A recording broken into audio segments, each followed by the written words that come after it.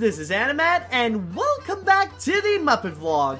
And this time I have a special episode for you guys. Now, normally when I would do a little bonus episode in the Muppet Vlogs, I would usually look into something that happened before the Muppet Show came in. So, last time I checked out the pitch reel, and then I checked out the 2 pilots that would ultimately become the Muppet Show. But with this one, however, this is going to be something that was created during the Muppet Show. And what I'm talking about is a documentary called Of Muppets and Men, which is a 52-minute special documentary that looks into the entire making of the Muppet Show. So it pretty much chronicles how is it that Jim Henson and his crew would go and create a regular episode of the Muppet Show, and it looks into every single process along with highlighting some of the people that are featured in it. And I think the biggest thing that I could say about it is that once you watch it, it would probably give you a brand new appreciation to the Muppet Show, and it makes you think about things that you normally don't expect, or like you don't even realize the amount of effort that they have to put into, not like in every single aspect of the Muppet Show. I mean, yes, like we all can recognize the puppetry and also the musical numbers and the use of celebrity guest stars, but then there are also the smaller elements that are there but we don't immediately notice. Like, for example, when I was watching it, one of the things that really fascinated me and made me realize, like, oh yeah, this is actually a thing and it's actually pretty amazing what they have done, it's actually 2 things. One is the music. Now, of course, considering that this is a variety show set in a theater, like, the music is actually pretty much everywhere.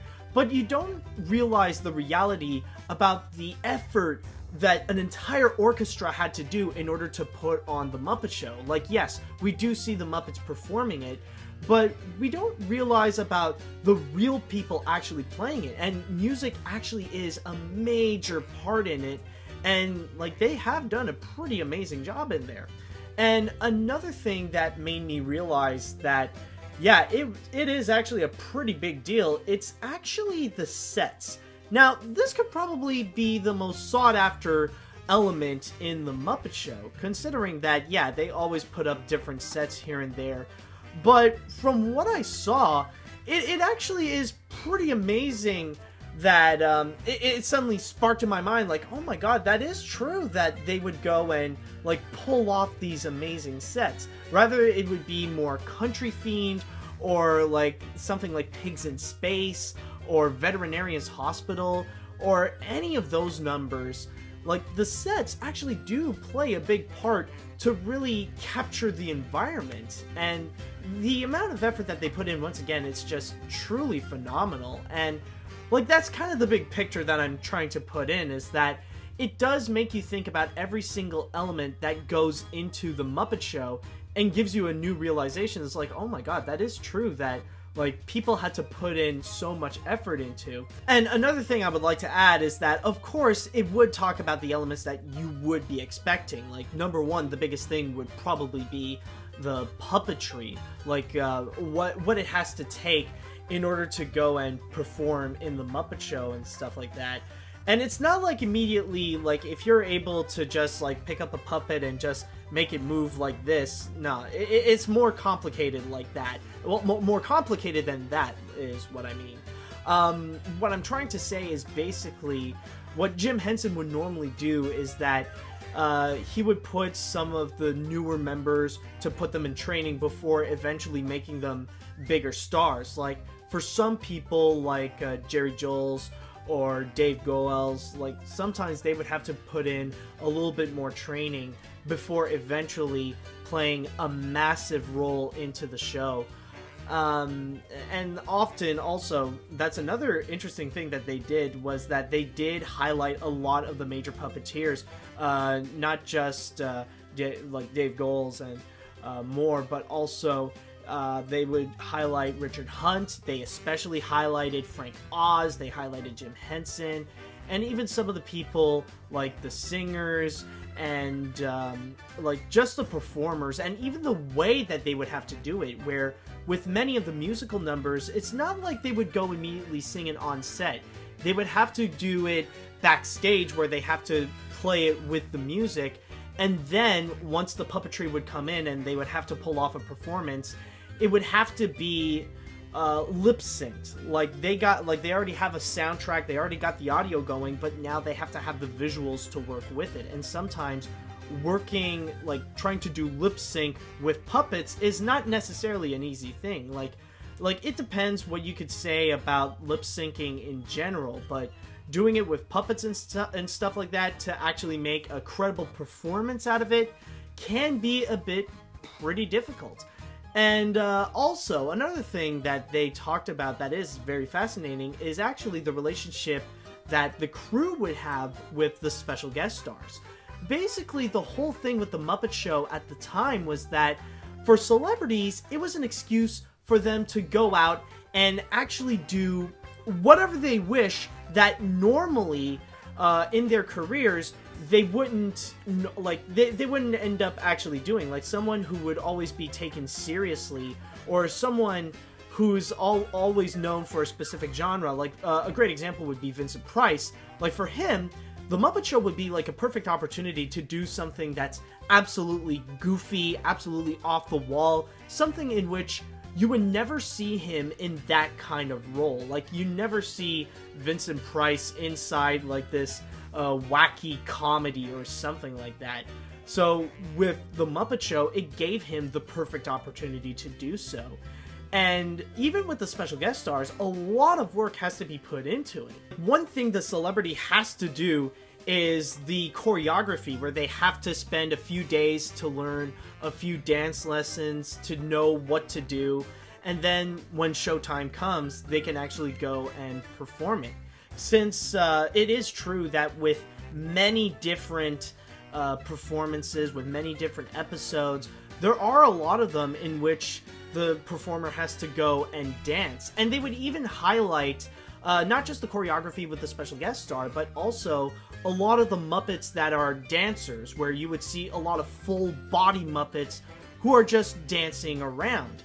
And it is actually very interesting. Like, they actually bring up a really good example where they use the Raquel Welch episode where she would be dancing with the spider. Now, that's actually one episode where, like, she doesn't have to, she's not just singing, but she's also dancing, and she also has a partner to dance with. So, yeah, it really gets down to that aspect. But on top of that, they even went down to many of the other things as well, where they would go into the practical effects, or just the effects in general, where they would use a lot of trick photography, or like a lot of crazy work has to be put in order to go and make these crazy effects, rather it be just whenever they would fling things everywhere, like when they would just fling an entire Muppet, or like they would throw something at the Muppet. Like, it's something that they have to think about, and it ends up being such a grand project that often when they have to go off the wall, they have to really think about the ways that they have to go and execute it. And yeah, I would say that overall, this is a very, very fascinating documentary. And just by looking at it, like, I only scratched the surface, honestly, of what's actually contained in here. And, you know, honestly, after watching it, I feel like right now that, like, just watching the Muppet Show, I feel like it's probably no different than how it is in real life. Like, what you see on camera, it's a bit exactly the same than how it is in real life. The only difference is that instead of Muppets is actually with real people. And this really does give you this brand new appreciation for what Jim Henson and his crew has to do with it. And you could definitely tell that they are equivalently having fun as much as they are working very hard in order to pull off this show. It really is fascinating. And again, I've only scratched the surface of what this documentary talked about. I mean, there are plenty of other things like the writing, and also the performance of the puppeteers themselves, and also the fabrication of the puppeteering, well, the fabrication of the puppets, where, like when they have to think about all these crazy ideas of what they want to do with the puppet themselves, they have to really think their hardest in order to really come out with something amazing and also creative as well. So this is my biggest recommendation for anybody who is a massive fan of the Muppet Show or is a fan of Jim Henson. But on top of that, I think this is also a must-watch documentary for anyone who is interested in puppetry. Like, if you are interested in that kind of field, then this is absolutely worth watching, considering that this is a pretty innovative show in terms of puppets on television. Like, it brings in like this new life that really kind of changed the way television pretty much is today. So definitely a fascinating documentary, and I really am glad that I saw it.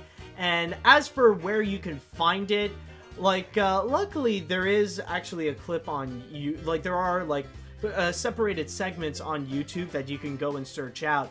But if you want to go and find it legally, they say that you can actually get it either on VHS or you can actually get it on DVD as a bonus feature from The Very Best of the Muppet Show Volume 1. But interestingly enough, there is actually another thing that is worth mentioning, is that there's actually a book of Muppets and Men, where it actually documents like pretty much the making of an entire episode of the Muppet Show, where they use the Linda Ronstadt episode as an example. But then again, I heard that thing is actually very, very rare to find, so chances are it's probably best for now to just stick with what you can find on YouTube. Or if you want to go actually own it, then I would say your best bet would be just go on Amazon or go on eBay for The Very Best of the Muppet Show Volume 1. But anyways, that is pretty much it for this bonus episode. So I just want to say thank you guys so much for watching.